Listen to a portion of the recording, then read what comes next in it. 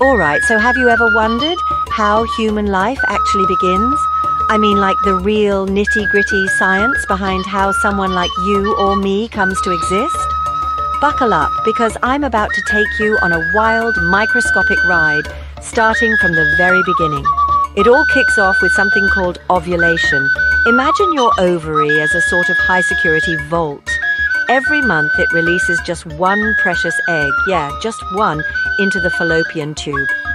This egg is tiny, but it holds half the genetic code for a future human. Its journey begins, and the stakes are high. Meanwhile, let's talk about the sperm.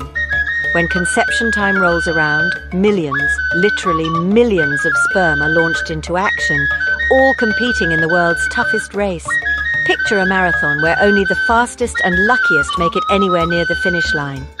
Out of this huge crowd, only one sperm will actually make contact with the egg. When that happens, it's like the ultimate "you made it" moment. The sperm's head fuses with the egg and boom, a zygote is formed. This single cell now has the full genetic blueprint to make a brand new human being. Wild, right? But the story doesn't stop there. This new zygote starts dividing like crazy. First it splits into 2 cells, then 4, then 8, forming a little ball called a corolla. Soon it morphs into what scientists call a blastocyst, a hollow sphere with an inner cell mass that'll eventually become the baby. Around day 6 or 7 after fertilization, this blastocyst reaches the uterus, looking for a comfy spot to implant itself in the uterine wall. Kind of like house hunting, but on a cellular level. Once implanted, things really ramp up. Over the next several weeks, the first trimester, the embryo's basic body structure and organs start forming. Tiny heartbeats, limb buds, even the beginnings of eyes.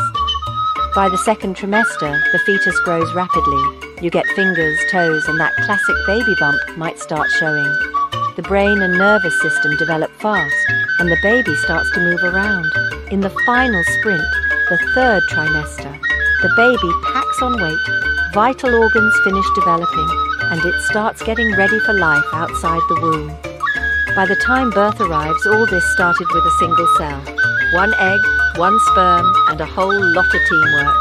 So next time you hear about the miracle of life, remember, it's more than a cliche. It's a mind-blowing, step-by-step journey from cell to someone who's uniquely you. Science is pretty awesome, isn't it?